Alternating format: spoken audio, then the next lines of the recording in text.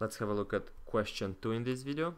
So what is the marginal product of labor in the production function if k is fixed at 27? So this is going to be a pretty mathematical question. First of all, let's fix the capital at 27, see how the function looks like.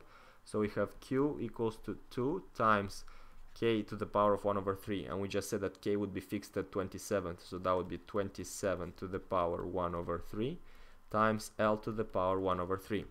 Well, what is 27 to the power 1 over 3? That is the same as 3 root of 27 multiplied with L to the power 1 over 3. 3 root of 27, what number gives us such that we multiply it 3 times and we get to 27? Well, that would be 3. 3 times 3 is 9, 9 times 3 is 27. So third root of 27 is gonna be 3, meaning that the production function looks the following: 2 times 3 times labor to the power 1 over 3. 2 times 3 gives us 6. So our production function depends on labor only, and we want to find out the marginal product of labor, which is gonna show us, let's write it over here. The marginal production of labor shows us the change in production relative to a change in labor. So in other words, when we speak about relative changes, we're speaking about derivatives. We're gonna differentiate the function with respect to labor.